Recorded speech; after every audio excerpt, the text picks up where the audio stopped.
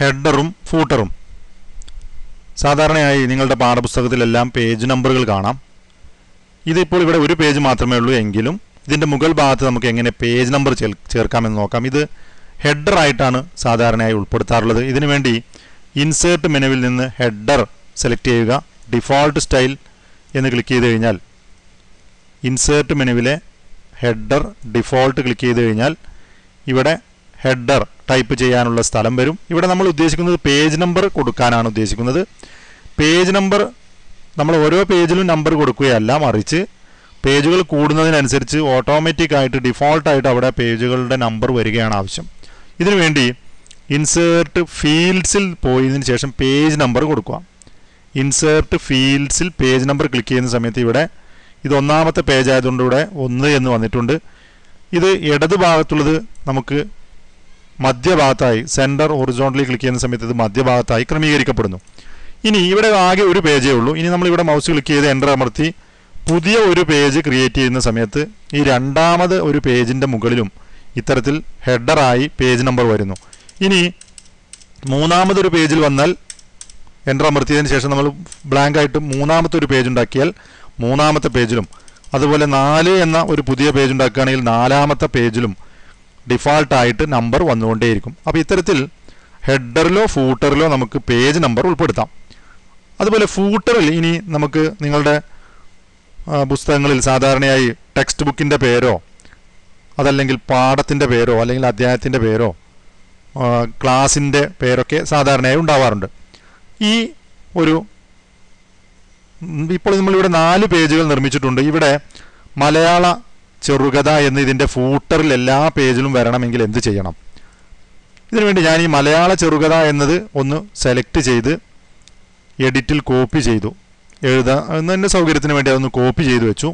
ഇനി നമ്മൾ ഇൻസേർട്ട് മെനുവിൽ നിന്ന് ഫൂട്ടർ ഡിഫോൾട്ട് കൊടുത്തു കഴിഞ്ഞാൽ ഇൻസേർട്ട് മെനുവിൽ ഫൂട്ടർ ഡിഫോൾട്ട് ക്ലിക്ക് ചെയ്യുന്ന സമയത്ത്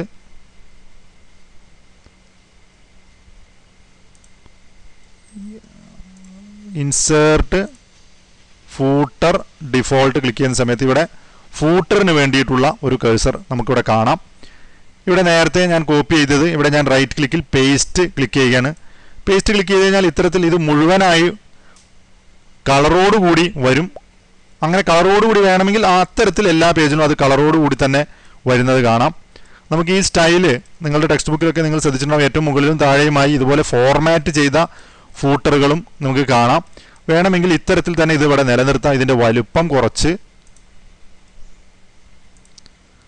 ഇതിനെ ഇടത് ഭാഗത്തായിട്ട് ഞാനിങ്ങനെ ക്രമീകരിക്കുകയാണ്.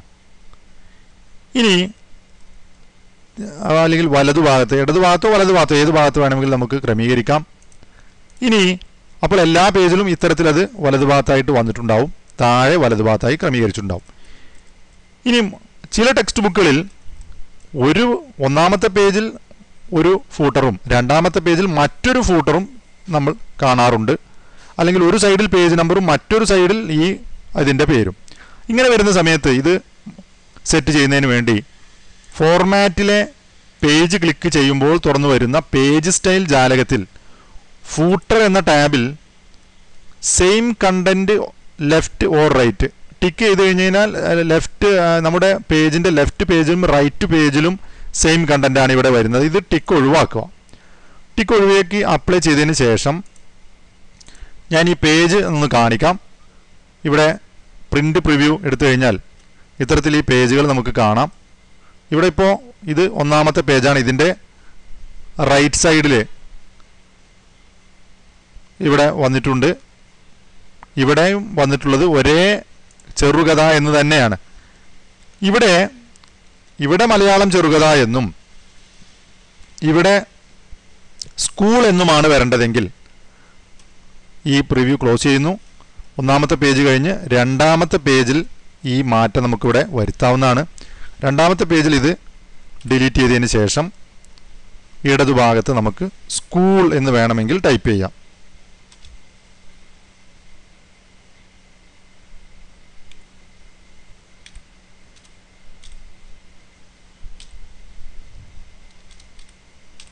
സ്കൂൾ എന്ന് ടൈപ്പ് ചെയ്യാം. അല്ലെങ്കിൽ നിങ്ങളുടെ സ്കൂളിൻ്റെ പേര് നിങ്ങൾക്ക് ടൈപ്പ് ചെയ്യാം. ഇതിൻ്റെ നിറം മാറ്റാം. ഇപ്പോൾ ശ്രദ്ധിക്കാം, ഒന്നാമത്തെ പേജിൽ വലതുഭാഗത്ത് ചെറുകഥ, രണ്ടാമത്തെ പേജിൽ ഇടതുഭാഗത്ത് സ്കൂൾ, മൂന്നാമത്തെ പേജിൽ വലതുഭാഗത്ത് മലയാള ചെറുകഥ, നാലാമത്തെ പേജിൽ ഇടതുഭാഗത്ത് സ്കൂൾ. ഇത്തരത്തിൽ ഇത് ഈ പ്രിന്റ് പ്രിവ്യൂ നോക്കിയാൽ നിങ്ങൾക്ക് കൃത്യമായിട്ട് ഇവിടെ കാണാം. വലിപ്പം കൂട്ടിക്കഴിഞ്ഞാൽ നെക്സ്റ്റ്, ഇത്തരത്തിൽ ഈ പേജുകളുടെ ഹെഡറും ഫൂട്ടറും നിങ്ങൾക്ക് ക്രമീകരിക്കാൻ കഴിയും.